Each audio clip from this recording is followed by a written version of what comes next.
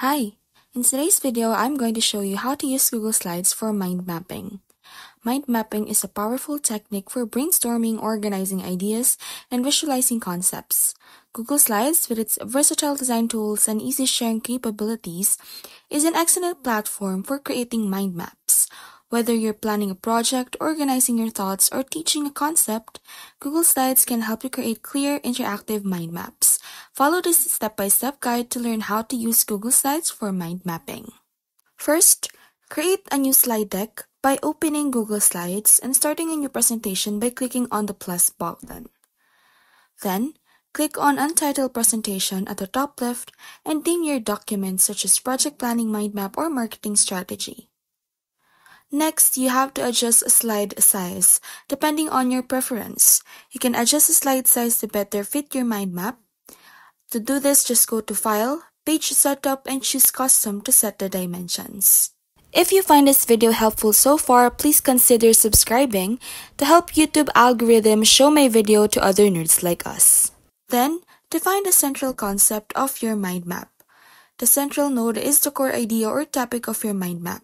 Insert the shape, a circle or a rectangle in the center of a slide by clicking Insert, Shape, and then Shapes, and then add the text to central node. To do this again, double-click inside the shape to add text.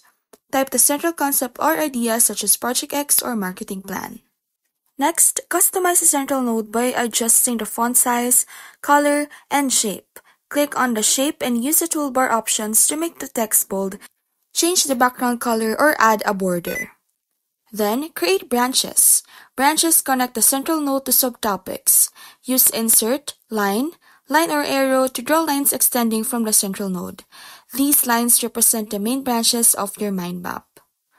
At the end of each branch, insert a shape, an oval or rectangle to represent a subtopic.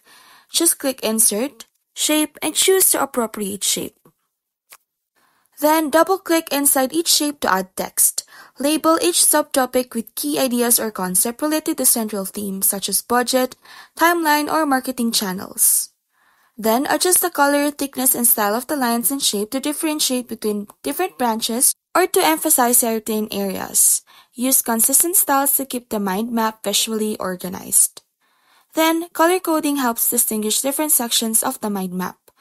Assign different colors to branches, subtopics, and secondary branches to visually organize information and make the map easier to understand. If certain subtopics or ideas are closely related, group them together visually by using shapes, borders, or background colors. This can help to cluster ideas and show relationships. That's it! Hope you learned something from this video. Don't forget to like and subscribe and hit the notification bell if you want to see more of this. See you again next time.